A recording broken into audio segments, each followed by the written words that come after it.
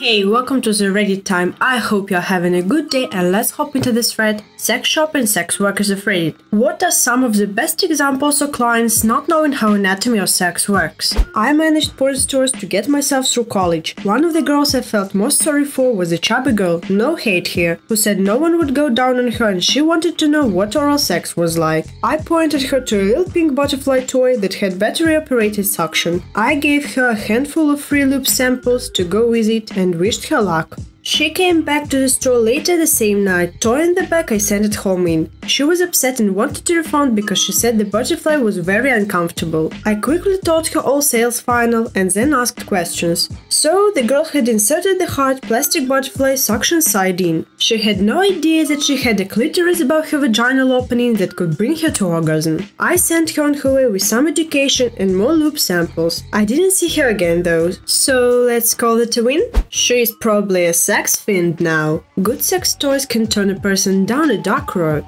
A good internet connection does the same, but with their powers combined. Sex shop worker here. I answered a call from a man who had purchased a sounding device. It goes in your urethra if you didn't know. He couldn't get it out. I asked him if he'd used lube, and he told me no and that it was starting to hurt. He asked if he should yank it. I just had to tell him to contact his doctor. I hope he got it out. Oh god, why would you not use lube? Why would anyone stick anything inside their urethra? My whole body just involuntarily shuddered thinking about it. How do people get pleasure from this? What the fuck? Edit. Okay, turning off home notifications, trying to work from home and getting constant pop-ups about people inserting things in their dick hole. How did he get it in there without lube? I actually can't imagine that. The correct answer is yank the shit like you're starting a lawnmower. Customers firmly placing their thumb above my pubic bone, not moving it, watching me have literally no reaction, and then believing that they brought me to orgasm by doing that. I forgot that this post was also asking for sex workers to comment, and I thought you meant a sex shop customer, and I was like, Jesus Christ!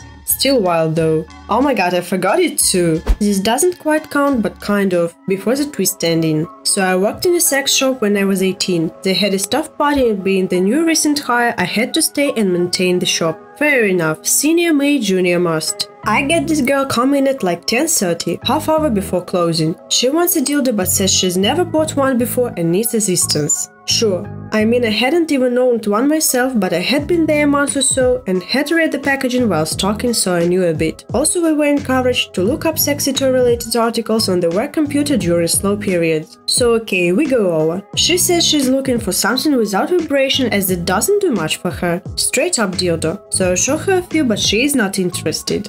Bigger, she says. My ex was big and I need something similar. I miss him. Okay, so we go bigger. I'm pointing out 7-inch dicks and whatnot and she's like, no, bigger. Oh, so I point out a honking 8-inch one. She sighs and hems and hoes and then she says, no, bigger. What about this one? Near the bottom of the rack was something with a name relating to a horse. I can't remember the actual name. It was like an 11.5-inch long dildo. Not only is it most certainly a fetish scene and definitely not something her ex had, this girl was like 5 feet and 100 pounds. But that's what caught her eye. So me, being all professional but internally thinking, bitch, you wanna die? I explained to her the size and the girth and give her a light warning of potential medical hazards if used improperly. She breaks out laughing, and then my bosses walk in. Turns out she worked there as well, but since we were a one-person staffed establishment, I had never met her. She was sent in as a joke, have fun on the whole time so the owners could hear what I did when this tiniest chick asked for her cock. Well, congratulations on passing their professionality test, damn.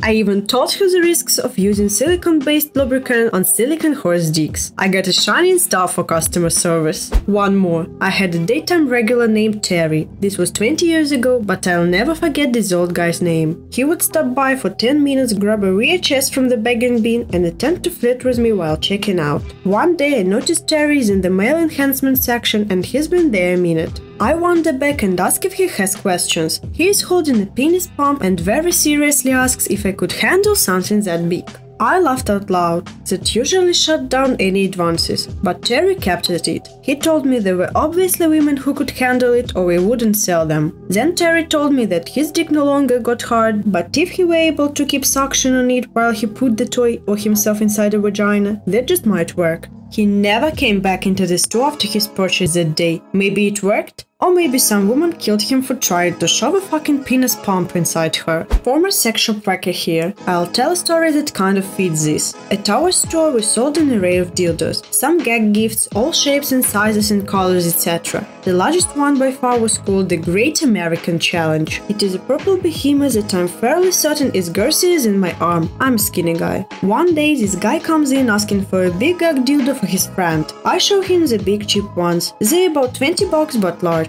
Still smaller than Great American Challenge though. He says he wants something even bigger. I tell him there is nothing bigger that's in that price range. He then asks to see the bigger ones anyway, regardless of price. I show him the Great American Challenge and tell him the price is $70. Dude gets wide-eyed and buys it right away. He says, and I quote, "This will be the great gag gift as a paperweight." Now we get the gag gift cover-up quite often. Girls use it all the time to buy for bachelorette parties. You aren't fooling anyone, ladies. But this guy using it with our largest dildo was not surprising. I assumed, however, that he knew what he was doing. About an hour later, I get a call from what is clearly the same guy. I know it's him because he says he just bought a purple dildo from us that is very large, and that's only the Great American Challenge. We sell them once every couple months at best. He asks me what's the best way to use it. Confused, I ask if he has any prior experience with smaller toys. He says no, this is his first time. I advise him to not use the toy and start smaller, and says it's about all the advice I can give you.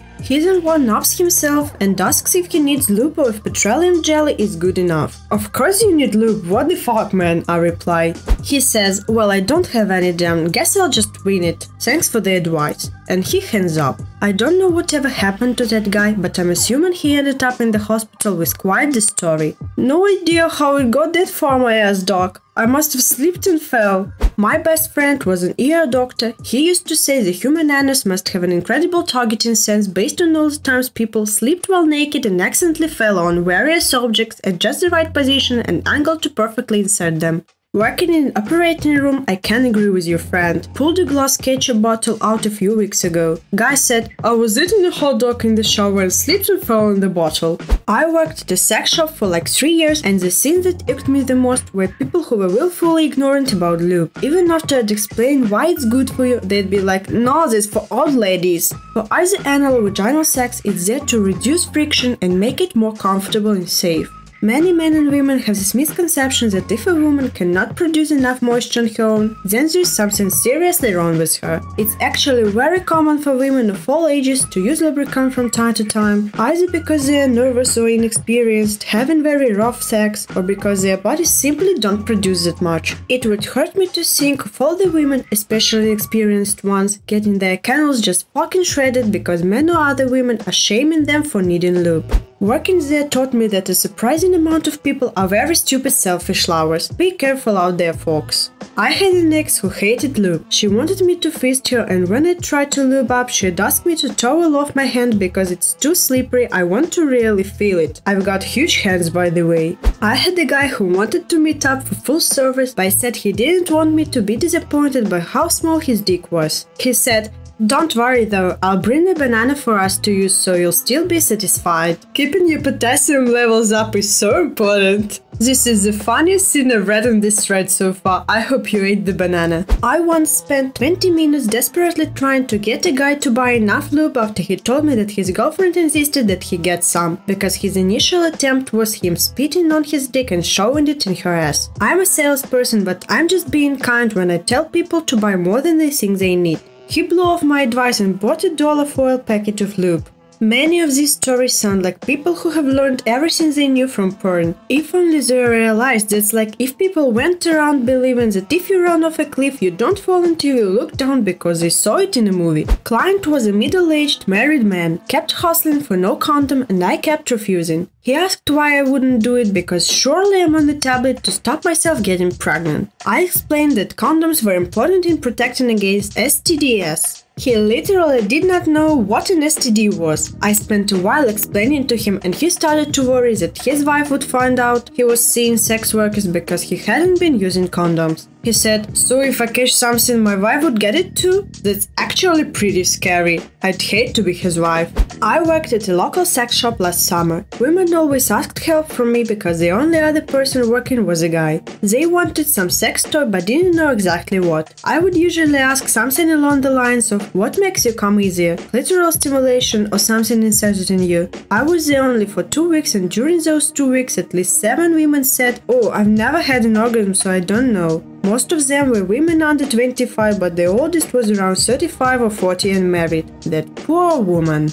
Thank you for watching this video. I appreciate you sharing your valuable time with me today. I think you noticed that I really like the story with banana. It's really funny, I think. And you can write in the comments down below what is your favorite one in today's thread. Also subscribe to my channel, give me a big thumbs up, and see you in the next video.